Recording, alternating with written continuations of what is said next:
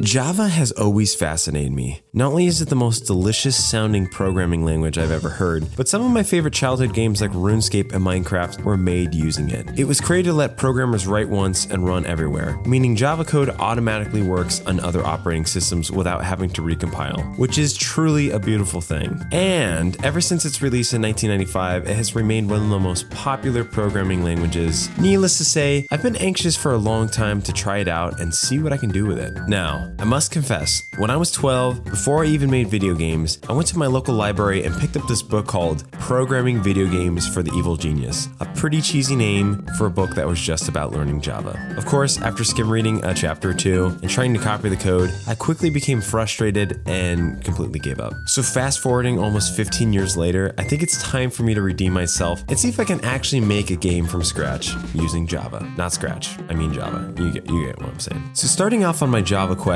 I did something that I haven't done in a while, and that was actually taking a little Java course on my phone. And by take a course, I mean I just kind of did a couple levels to get a feel for what the syntax was like. And honestly, if you're a beginner or new to programming languages, I feel like this is just like a good thing to do. It just kind of gives you a general idea before you just start jumping into it. Anywho, after I was done getting familiar with the basics, I downloaded Eclipse, which is an IDE. And just in case you don't know what that is, it's basically just software that you use to code in, but this one's specifically for Java. And I seem to remember using an IDE called NetBeans as a kid, but Eclipse seems a lot more popular now, so I just figured I would go with the crowd. After that, I set off to create a simple Hello World program, which was pretty straightforward. Basically, you just create a package, and I named it main, and then you create a class, and I also called it main. I know it's confusing, just trust me on it. After that, I slapped in the classic system out print line Hello World, and there you go, your first Java program. I did it. So after getting my feet wet, I knew I was ready to start working on my real project. Instead of creating a little mini game like I normally do for these kinds of videos, I wanted to do something I've been dreaming about for a while now, and that's making an RPG. And I'm not talking about rocket launchers here, I mean like an old grindy RPG that you would play on the NES. Games like Dragon Quest and Earthbound Beginnings. I don't know why, but I find these games' simplistic art style, super strange characters, and repetitive combat to be so charming. They always feel so empty, yet so full of character at the same time. So now we know what direction the game's gonna take, it's time for us to do something basic, and that's just draw a window. And no, I'm not talking about getting out a box of crayons and drawing a house with a window. I'm talking about that frame that you see on your desktop when you play a game. Luckily for us, Java has its own built-in container class called JFrame, meaning our game can be built purely with vanilla Java. So I set up JFrame and made some of the parameters. Anywho, after doing all that, I was able to successfully draw a window, and as you can tell, I was very excited. Next, I created two new classes, Entity and Player. I'm planning on making NPCs later on, so creating an Entity class allows me just to reuse that code for the player and NPC.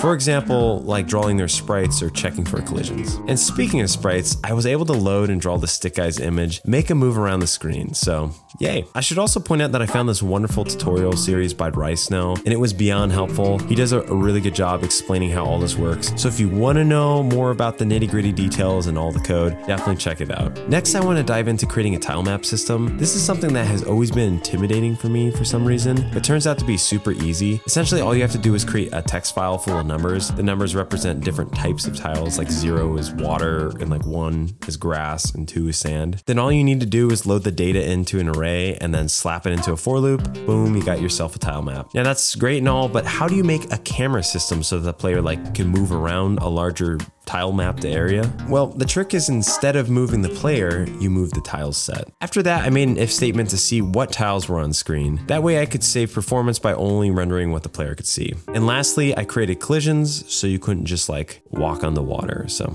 there you go. Now, as you can tell, the artwork is looking a little rough around the edges. And since 50% of RPGs is just artwork, I felt like we probably should update this. Now, my original idea was to create a vector art style inspired by Byron B's Pokemon world map illustrations. I've been a big fan of his work for a while and thought an RPG could look super fresh in this style. Though I quickly realized that higher resolution vector artwork wasn't going to scale well down into pixels, so this led me to kind of just create the same style but using pixel art instead. I thought the results of this were kind of cool, but I personally felt like this missed that quirky charm that I wanted to emulate in my favorite NES RPGs. So after a slightly iterative process and the use of the NES color palette, I ended up with this, my animal-inspired RPG. So with that done, I got to work replacing and adding in all the new tiles and artwork. I also found that Pixel Edit, the pixel software I use, has a feature that lets you export tiles out as a text file, essentially turning my art software into my level editor, which was pretty sweet. After this, I felt like the sound aspect of the game needed to be addressed, so I jumped into LabChirp. I generated a couple of different sounds and then added them to the game. I especially love this door sound when you enter a house. It's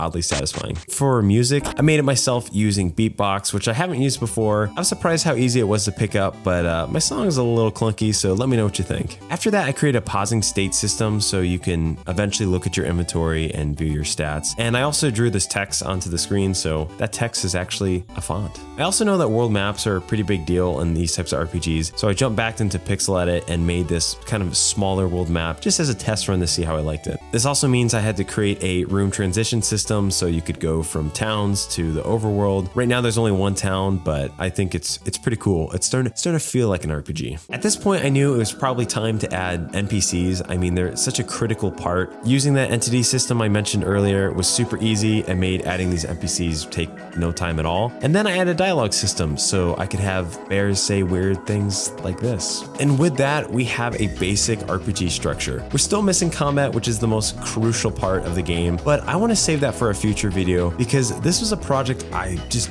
really enjoyed working on. I can't explain it, but making a game without a game engine is super satisfying. It's difficult and frustrating, especially when you know you could do it 10 times faster using something else, but it's also really rewarding because you know that you made it yourself. I have a lot of plans of what I could do with this RPG in the future, even just as a passion project. Please let me know if you'd like to see more of it. If not, I'll probably just continue to work on it on my own time. Overall, I really enjoyed Java. I think this has probably been my favorite language I've used so far in this series. I highly recommend you check out RiceKnow's tutorial series on Java. It's unbelievably helpful. It explains everything that I covered in this video pretty much, and even if you're just mildly interested, check it out. Also, if you're wanting to learn how to code yourself and you don't know how to get started, check out a word from today's sponsor, Brilliant. Okay, you might know this by now, but Brilliant is where you learn by doing, with thousands of interactive lessons in math, data analysis, programming, and of course, AI. Now, one thing I really like about it is Brilliant helps build your critical thinking skills through problem solving, not memorization. So while you're building real knowledge on specific topics, you're also becoming a better thinker. Brilliant is a learning platform designed to be uniquely effective. Each lesson is filled with hands-on problem solving that can let you play with concepts, a method proven to be 6 times more effective than just watching boring lecture videos. Plus, all the content on Brilliant is crafted by an award-winning team of teachers, researchers, professionals from MIT, Caltech, Duke, Microsoft, and learning a little every day is one of the most important things you can do for both your personal and professional growth. Brilliant helps you build real knowledge in minutes a day, with fun lessons you can do whenever you have time. It's basically the opposite of mindlessly scrolling, which is a beautiful thing. Now, if you want to start programming, Brilliant has a growing number of programming courses that are a great way to start building foundational